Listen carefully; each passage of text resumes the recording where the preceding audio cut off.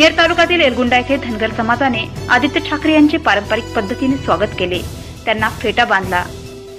वनमंत्री यांना भेटून मेंढपाळांचे प्रश्न सोडवण्याचे आश्वासन दिले, तसेच कायद्यात बदल करू असेही त्यांनी सांगितले।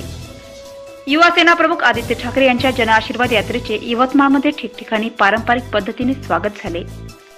नेर कृषी उत्पन्न बाजार समितीमध्ये बैलगाडीवरून आगमन झाल्यानंतर आदित्य ठाकरे यांनी तूर व सोयाबीनच्या शेतमालाची पाहणी करून शेतकऱ्यांशी चर्चा केली। उत्पादन खर्च व मिळणारा भाव जाणून घेत शेतकऱ्यांच्या अडचणी समजून घेतल्या। यावेळी शेतकऱ्यांना सरसकट कर्जमुक्ती मिळेपर्यंत शिवसेना थांबणार नाही असे वचन त्यांनी शेतकऱ्यांना दिले। त्यानंतर एलगुंडा गावात मेंढपाळ धनगर बांधवाशी त्यांनी चर्चा केली। यावेळी शेळ्या मेंढ्या घेऊन मोठ्या प्रमाणात धनगर बांधव एकत्रित आले होते।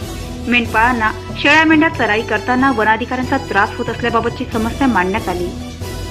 त्यावर वनमंत्र्यांशी चर्चा करून नव्याने कायदा करण्याची भूमिका मांडू असे आदित्य यांनी आश्वस्त केले। या प्रसंगी काठी, घोंगडी व फेटा घालून त्यांचे स्वागत करण्यात आले। सोनवाढवणा येथे पारंपरिक लिंगी नृत्य सादर करीत बंजारा महिलांनी आदित्य यांचे स्वागत केले, तर वाघापूर येथे कोलाम आदिवासी बांधवांशी त्यांनी संवाद साधला। सचिन येवले, यवतमाळ। कर्जमुक्ती जाहीर केली, मला माहित नाही इथपर्यंत आली की नाही, पण ठिकठिकाणी तर होर्डिंग्स मी बघितले, ते आपण मुख्यमंत्री साहेबांकडून करून घेऊच। पण मी तुम्हाला एक वचन देतो आज की नुसतं कर्जमुक्ती नाही तर सरसकट कर्जमुक्ती झाल्याशिवाय आपण शांत बसणार नाही। तसंच पीक विम्याचा प्रश्न आहे। शिवसेना प्रत्येक ठिकाणी प्रत्येक शेतकऱ्याला मदत करण्याचा प्रयत्न करत आहे। आपण इशारा मोर्चा देखील घेतलेला, मुंबईत 15 दिवसाचा इशारा दिलेला विमा कंपन्यांना, त्याचा इम्पॅक्ट हाच झाला। माहिती मला अजून काही शेतकरी आहेत पूर्ण महाराष्ट्रात ज्यांचा विमा आणि जी मला मिळत आहेत त्यांना आपण मदत तर करत आहोत, पण उद्धव साहेबांच्या आणि शिवसेनेच्या एका इशाऱ्यामुळे या महाराष्ट्रात 10 लाख शेतकऱ्यांना 960 कोटी त्यांच्या हक्काचे पुन्हा मिळालेले आहेत। आणि हीच शिवसेना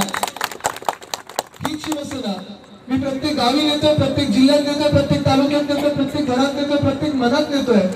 कारण ज्यांनी आपल्याला मतदान केलं त्यांचे आभार तर मानतोच, पण ज्यांनी मतदान नसेल केलं त्यांची पण मला मनं जिंकायची, त्यांना पण सोबत घ्यायचं। कारण नवा महाराष्ट्र त्याच्यात राजकीय भेदभाव नाही, पक्षाचा भेदभाव नाही, धर्माचा भेदभाव नाही, समाजाचा भेदभाव नाही, जातपात कशाचाही भेदभाव न करता आपल्याला एकत्र येऊन हा नवा महाराष्ट्र घडवायचा। आणि म्हणूनच हेच तुमचे प्रेम आणि आशीर्वाद मी घेऊन इथून पुढे निघतोय। धन्यवाद। जय हिंद, जय महाराष्ट्र।